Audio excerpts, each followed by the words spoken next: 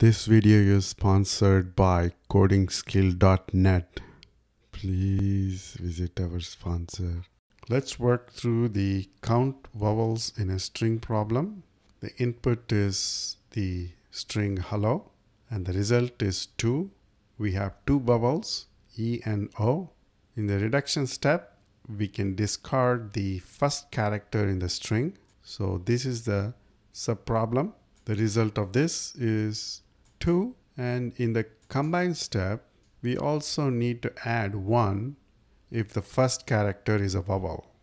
So what is the base case? Empty string is a base case. If it is an empty string, we will return 0. The count method takes the string and we want to count the number of vowels in the string. We will check if the string is empty. If so, we return 0. Otherwise, we make a recursive call. We reduce the string by 1 unit by discarding the first character in the recursive call, and then we need to check if the discarded character is a vowel or not. If so, we will add 1, otherwise we will add 0. So the vowel method looks like this.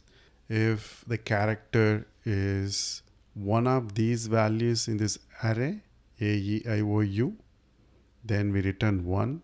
Otherwise, we return 0. Sign up for your free coding interview coaching call. Sign up for your free coaching call by going to codinginterview.coach.